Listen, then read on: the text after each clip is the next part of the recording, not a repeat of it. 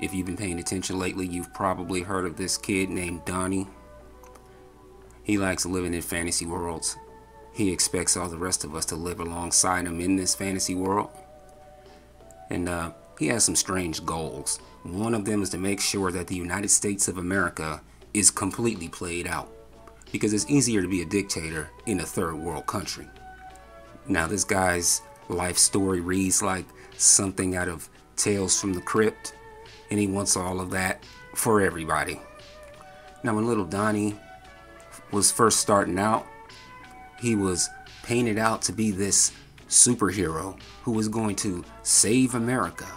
But the reality is, he couldn't even get past the first issue. His destiny is to be one of those superheroes that you heard about a long time ago, but nobody cares. They told us that this guy was the second coming of Ronald Reagan, and that no country on earth was going to punk the United States of America. They said this guy was something like Jesus, which we all know was nothing more than a delusion. And so little Donnie gets into the White House somehow, some way. He brings along a crew of cartoon characters alongside of him. He even drags his kids along, and let's just say that they haven't quite exactly worked out. And he has an army of Confederate has-beens.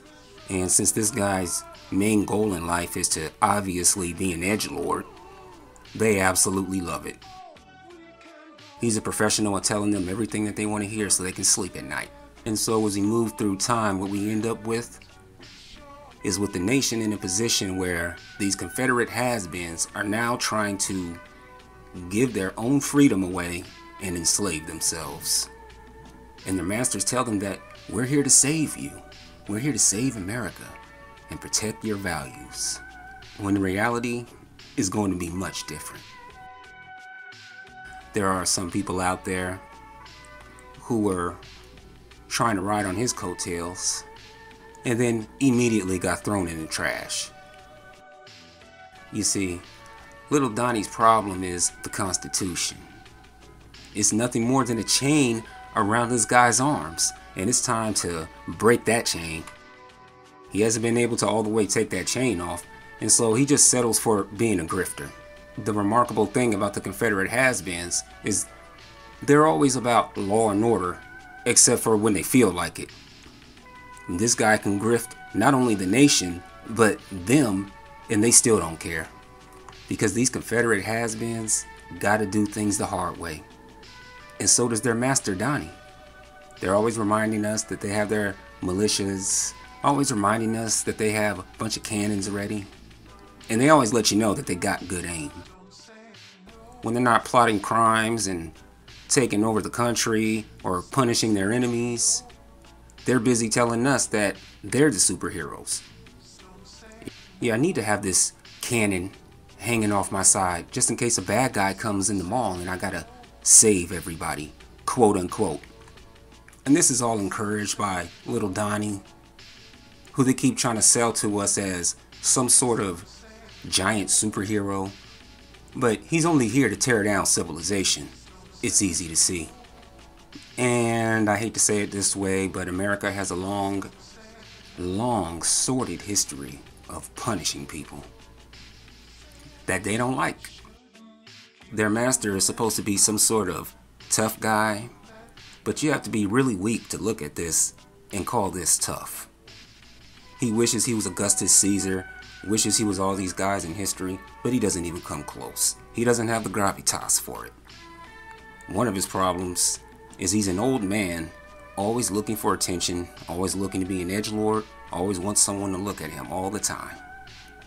But people don't want to see your face, just your friends and just your Confederate fans. He wants everyone to see him, but many people just ignore him on a daily basis. He calls in his quote-unquote strike team to punish America. They raise their right hands in courtrooms around America, but we all know they could care less about that right hand or what they're swearing to. And so we're subjected to Rudy Giuliani, who has some sort of weird chemicals running down his face. And that's who we're supposed to bow down to. We're supposed to be left devastated by that. And of course, little Donnie, he's always an innocent victim. It doesn't matter how many times he pokes the hornet's nest. He's always the victim, and he's just protecting himself.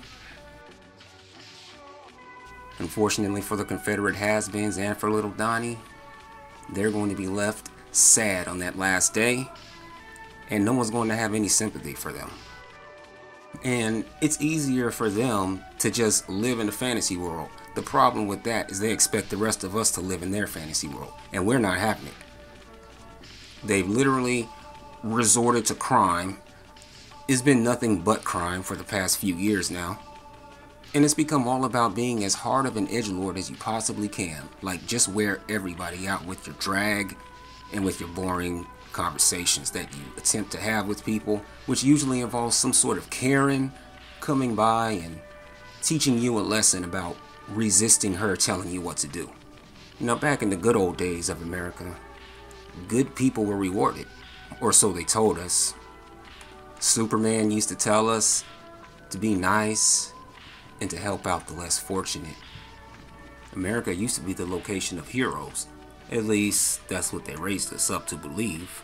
Now, being nice, helping others, a collective sense of responsibility for our fellow countrymen, that's considered weak now. Because you see, it's much easier to just be a hater instead. We get the Confederate has-beens, they love to gather together, hold the entire world hostage, and remind everyone that they're not pleased. And they've been on this long crusade just to let everyone know everything that they don't like. Simultaneously, we get the rise of the YouTube edgelords who have taken it upon themselves to pile on. We get our Tucker Carlsons, we get our Ben Shapiro's, who wax eloquently on what we need to be doing and how we need to think. We now live in a world where there's no such thing as anything, and the white supremacist can simply deny he's a white supremacist. All he needs to do is just have righteous indignation and paint himself out to be a victim, which then justifies him to continue his carnage. Now, as for all this drag that we're talking about, there's a sizable number of people in this country that are simply not going to be listening to none of that. And in the meantime, for black people, still getting blamed, still getting looked at, still a suspect. And one of the things they can't get over is there are people like me who you can't tie down, because people like me simply fly away and do what we want. And it doesn't matter if you're on the side of the law. It doesn't matter if you want to help society. You're still a criminal anyway, even if you're Steve Urkel. And so they keep coming with the same tired meme of the urban communities and the people living there being the blight on society when they're the ones spreading coronavirus. And so we continue to get blamed for everything in society. In the meantime, they're the ones spreading around coronavirus, trying to tell us we are disproportionately affected. Every time something starts happening to white people in America, they always make sure they come with a story of some drag for the black people. And that's just their way of telling us that we're not going to be chilling while they're busy suffering, whether that's really happening or not. And so to get themselves pumped up, they give themselves ridiculous little slogans like "Make America Great Again." They feel better about their lives. They come up with ridiculous slogans like "The Forgotten People," "Make America Great Again." It's nothing more than a dog whistle for nostalgia. The problem with all that is people aren't going to bow down to you anymore. Well, the sellouts will, but regular people are simply not going to bow down to you anymore. And they don't know what to do about that. As for the sellouts, they'll never go away. And the only reason why they exist is to get paid to lecture the Negroes. It's why we have Candace Owens. She's there as white therapy so that they know not all the Negroes are bad and we can control some of them. And then they'll just use people like her to try and control us, except that she usually gets smacked down wherever she goes. The same people behind all this madness are in their labs coming up with 2 or 3 versions of coronavirus to spread around the world. Then they blame it on the Chinese people. And the end result is that the entire world is now being held hostage by Confederate has-beens. America itself is completely played out. On one side of the spectrum, we got the SJWs. If DC decided to bring back Superman's girlfriend, Mighty Maid, she would be immediately considered anti-woman, and the feminists would have to destroy her. And then on the other side of the spectrum are the angry nerds, who are always the hardest people that you ever seen on YouTube in your entire life. They're always ready to give you a lecture too. And they always make sure they mix it in with some video games. Unfortunately for the United States of America, the world has seen through the facade. We have no credibility now. This is all by design. They made sure to tell you that you were winning when they were making sure that you had no credibility anymore. Making sure this place was nothing more than a third world country. Don't believe me? Go to Los Angeles. Go to Venice Beach and you'll see what I'm talking about. The people who claim to be patriots, the people who claimed to be the real Americans, now the people who claim to be the real Americans are ready to sign their own freedom away to the weakest person imaginable. And the old heroes, their old heroes like George Washington and Thomas Jefferson, are nothing more than a joke now, because he has ascended above all of them. The only person that should be on Mount Rushmore is little Donnie. There is no more America parachuting down as the hero, ready to save the day, because they know that we're nothing more than a bunch of rank hypocrites. But those were the good old days of America. Those days are officially over. And it is remarkable how fast he ran this entire thing into the ground. As for the good people, as for those that stand up for what's right, they're now being attacked by the real Americans. And don't try to get in their girlfriend's face or try to say anything to them, because Karen will make sure she punishes you at Target, Kmart, Walmart, wherever you want to go. They always told us as kids that evil never prospers and that the good always prevails. And we have reached a tipping point where little Donnie stands on the tired, broken body of the United States of America. Columbia has fainted in his arms. The lady Columbia doesn't even know where she's at anymore. And it's very unfortunate for little Donnie,